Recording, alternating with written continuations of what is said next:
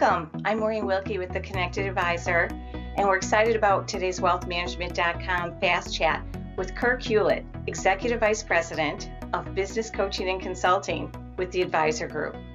Kirk specializes in many areas, and today we're going to focus on centers of influence.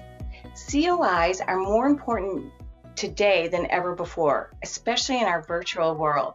And what we're going to do today is just highlight a few ways that you can align COIs to help you with growing your practice.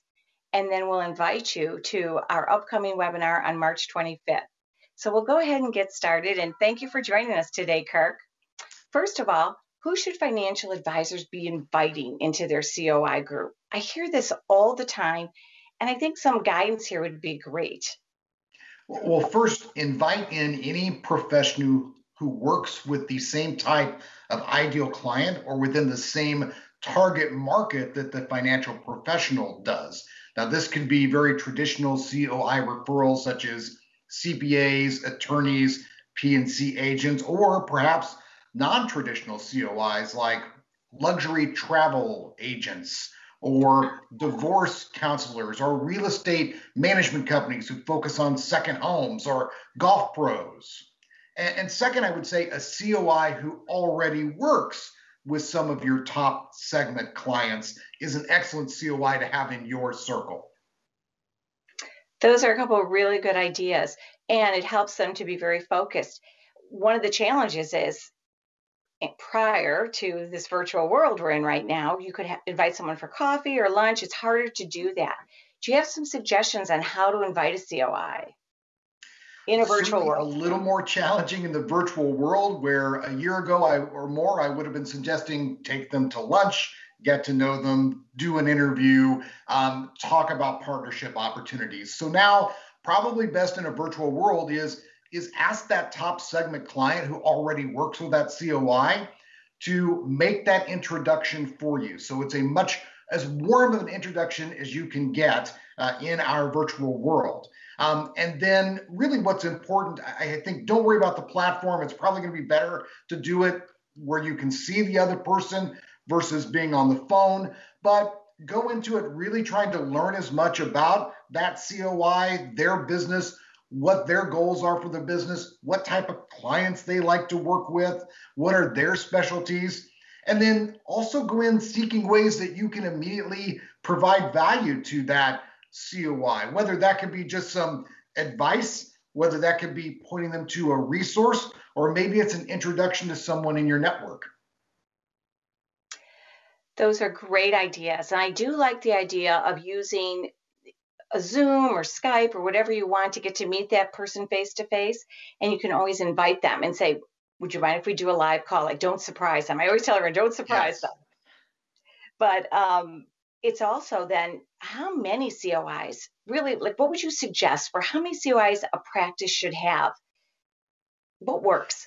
We recommend trying to get to a small group, 3 or 4 strong COI partners. And these are relationships, once you get your 3 or 4, that you're going to really actively manage. So you'd rather have 3 high quality COIs than 6 loose relationships. And I would say this is a long-term strategy for your business. So take time, take 12 months to 18 months to really methodically source and assess and establish those 3 or 4 strong partnerships. Expect to kiss a lot of frogs. That's a really good strategy. And I like also thinking this is a long-term strategy for a practice. It's not short-term. And it's important that that COI also feels like there's some reciprocity and it's a win-win for them too. Can you think of 1 or 2 ways you've seen that work or a few ideas around that? Because I think advisors aren't quite sure what to do there. And I think some insight would be really helpful. I say set reciprocity aside for quite a ways into the relationship and just think of all the ways you can add value first. Add value continuously, add it strategically, demonstrate your value, especially if you have joint clients. Talk about the work you've done for those clients and how it ties to what the COI does. Ask for joint work opportunities with those shared clients. Then maybe evolve on to prospecting, doing some joint prospecting, maybe online events or when we return to live events. Do all those things to add value. Have that COI come in and do the planning process with you so they experience it firsthand. Then at that point, you can start asking for, suggesting, and encouraging referrals.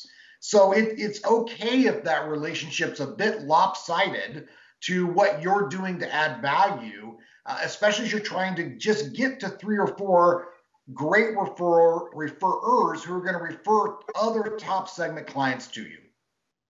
Yeah, that's a great approach and a great timeline. And it often we want to do things quickly, but this is really important for a practice. And I'm really looking forward to the upcoming webinar. It's on March 25th at 2 p.m. Eastern Time, and I know you'll be leading it. And it's going to be around the secret insights of a successful COI strategy. So thank you, everyone, for joining us for today's Fast Chat. Thank you, Kirk, for joining us, and we look forward to the upcoming webinar on March 25th.